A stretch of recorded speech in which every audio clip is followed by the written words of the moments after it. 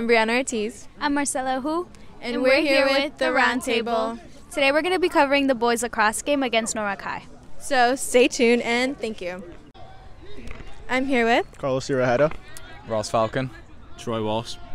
And what are your thoughts on the season so far?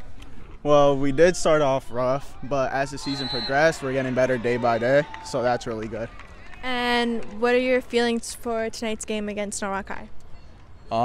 We're excited to be out here, under the lights at Boyle Stadium. Definitely a winnable game, and if we go out there playing strong, we can definitely get the dub. Okay, and you? Yeah, it's a good matchup tonight against Close City, and we're a young team, and they're a little bit more experienced, but I think it's a good matchup. We could definitely win tonight. I'm excited. Okay, thank you so much. Of course. I'm here with Coach Nazaro. And what are your thoughts about the team this year?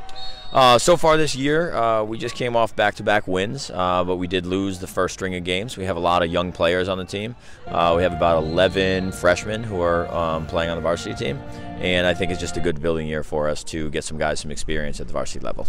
Okay.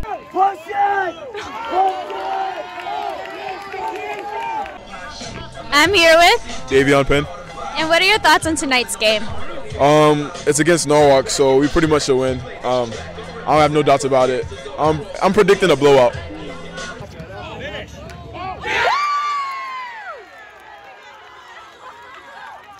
Hi, I'm here with Emily, Gabby, and Ella.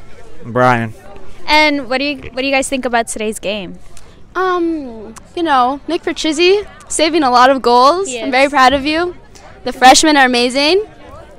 This is a really intense game. There's a lot happening. It's all really fast. We're losing by 1, but I think that we could come back. It's gonna go great.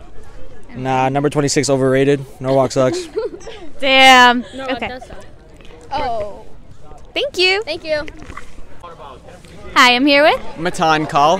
Matan. How do you feel about today's game so far? It's a close game. It's nice to see two teams that are evenly matched playing really well. It's 3-4. We're down by 1, but I think we can pull it together and pull off our third win in a row. Thank you.